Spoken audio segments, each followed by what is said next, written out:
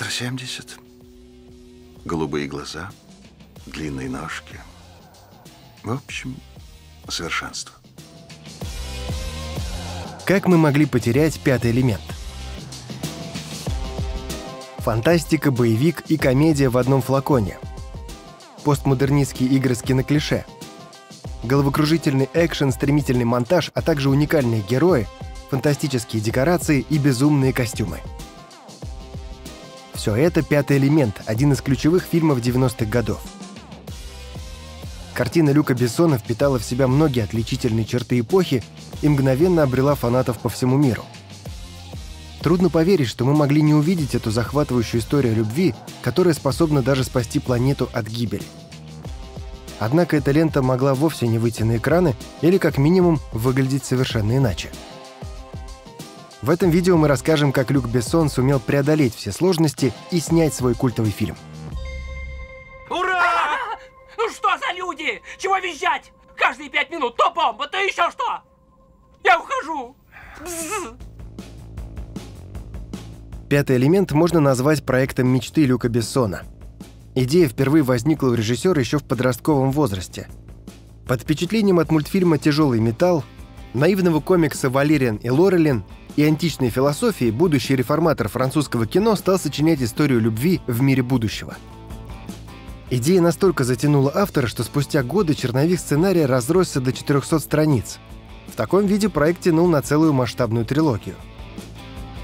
Параллельно Бессон оттачивал собственный уникальный стиль на фильмах «Подземка» и «Голубая бездна». А успех боевика «Никита» придал имени Бессона вес, сделав его известным не только во Франции, но и за ее пределами. Набравшись опыта, он пришел к выводу, что надо немного усмирить амбиции. Бессон значительно сократил сценарий «Пятого элемента», отказавшись от формата трилогии. 400 страниц превратились в хронометраж обычного полнометражного фильма, и казалось, что теперь проект можно запустить в производство. К работе были подключены любимые художники Бессона Жан-Клод Мезьер и Мейбиус. А костюмами занялся известный модельер Жан-Поль Готье. Именно они сформировали дизайн и визуальный стиль будущего фильма. Глаза, фигура, волосы, нос. Все классное, все классное. Параллельно шел непростой поиск актеров. В роли эксцентричного ведущего Руби Рода Бессон видел музыканта Принца, однако тот не заинтересовался проектом. Как и Мэл Гибсон, которого режиссер звал на главную роль таксиста Корбана Далласа. Другими кандидатами были Брюс Уиллис и Жан Рено. Однако их имена в тот момент казались недостаточно известными, чтобы вытянуть блокбастер.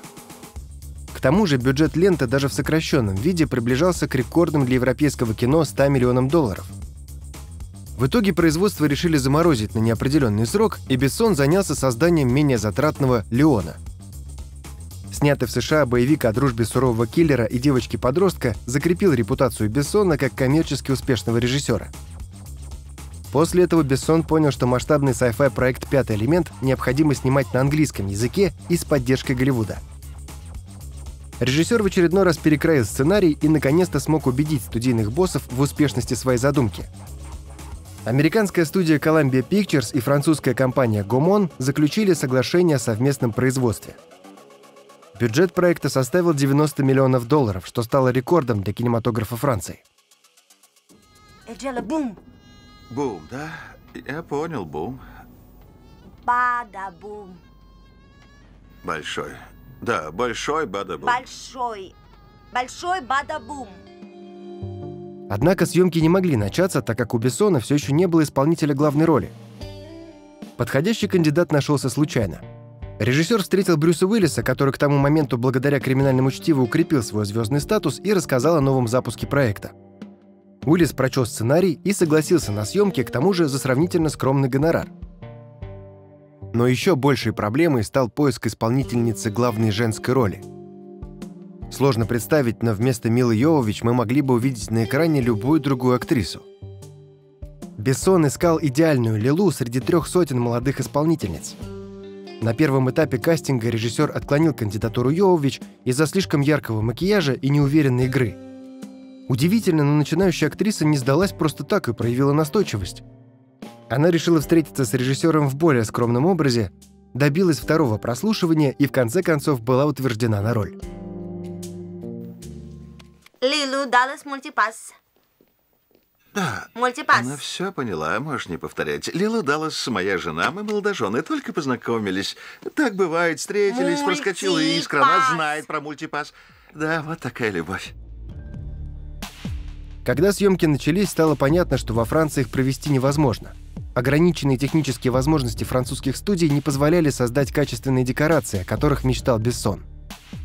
Из-за этого съемочной группе пришлось переместиться на английскую студию Пайнвуд. Именно здесь были построены почти все интерьеры и прошла большая часть съемок, в том числе связанных со спецэффектами и пиротехникой. Казалось, что теперь неудачи оставили команду и можно спокойно творить, располагая всеми необходимыми элементами для создания успешного кино. Но создателей ждало еще одно испытание. Драматичная сцена выступления инопланетной певицы Дивы Плава Лагуны снималась не на студии, а в лондонском Королевском театре. Это был один из самых непростых эпизодов фильма. Он снимался ночью в стилистике настоящего концертного выступления. Работа с актрисой осложнялась ее нестандартным нарядом. Под бесшовным латексным костюмом исполнительницы были спрятаны 40-сантиметровые ходули. В костюме было очень жарко, а ходули сильно сковывали движение. Когда съемки завершились, все буквально вздохнули с облегчением. Однако при транспортировке пленка именно этого эпизода выпала из самолета и оказалась под колесами погрузчика. Часть материала не подлежала восстановлению. Создатели были в ужасе, ведь пересъемки такой дорогой и сложной сцены были невозможны. К счастью, кропотливым монтажерам удалось воссоздать важную и зрелищную сцену из уцелевших кадров. Выйдя на экраны, «Пятый элемент» вызвал смешанные отзывы. Творение Люка Бессона критиковали за кич и обвиняли в безвкусице. Зато зрители по всему миру приняли ленту восторженно. При бюджете в $90 миллионов картина принесла создателям более 260 миллионов. А Люк Бессон доказал, что проект мечты требует колоссальных усилий, времени и адаптации под реалии. Но если по-настоящему веришь в свое дело, результат обязательно будет впечатляющим.